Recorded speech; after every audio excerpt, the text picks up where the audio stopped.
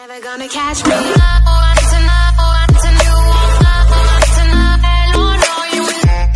This is me again, and today we're gonna talk about quick scoping, sniping in general, what settings I use, how is my setup, like settings set it up for sniping, FPP, TPP, doesn't really matter, will work for both FPP and TPP, and you're gonna see a couple clips of me sniping, and I'm gonna talk about how you need to move, how you need to like scope in, scope out, when to shoot, like, and shit like that.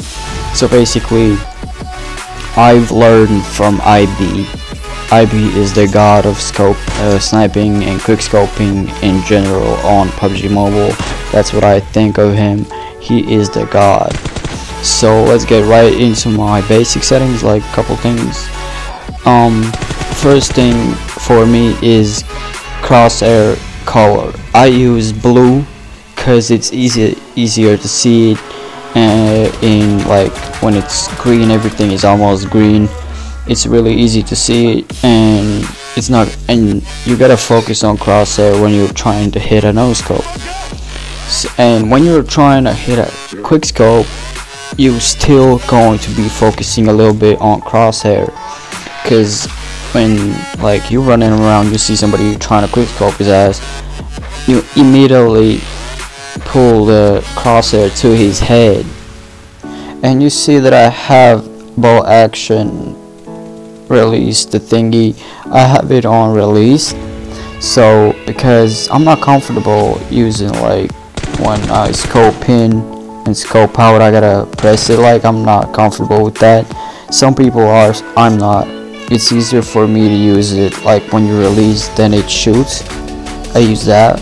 For me it's pretty good. You should have off peek and fire, because it's like buttons that you probably will not use when you're sniping. I use them, but it's gonna make you slower when you're trying to quick scope somebody. It's gonna make you a lot slower when you use peek and fire, so I suggest you to not do it. Turn that shit off, and do not use gyroscope if you're trying to quick scope people. It's gonna mess you up. And have aim assist on, because it will help you if you're a beginner, or if you're not a beginner, it gives you like a bit more percentage you're going to hit that quick scope or headshot or whatever you're trying to do. And have a gyroscope off. It will help you having it off. If you have it on, it's gonna be, you're gonna move your device by accident, and you kind of fucking missed that shot. And maybe it could have been like 300-meter quick scope, and you move your device just a tiny bit, and you're gonna miss that shot just by just smallest thing can like mess up your shot. And like when you're going up against an AR gun, you need to train first in bolt action. Train in bolt action, get better and after that you can go up against like AR guns in classic mode, as I do, and IB does that too. And yeah, I'm just trying to get better too. I'm not pro at sniping. I wouldn't say I'm the best sniper or whatever, something like that. I'm not saying that.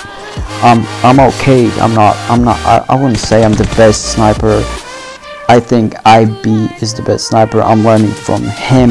I'm not like the god of sniping. I wish I would be, but yeah, thanks for watching. Subscribe, like, turn your post notifications. I hope you enjoyed this video, and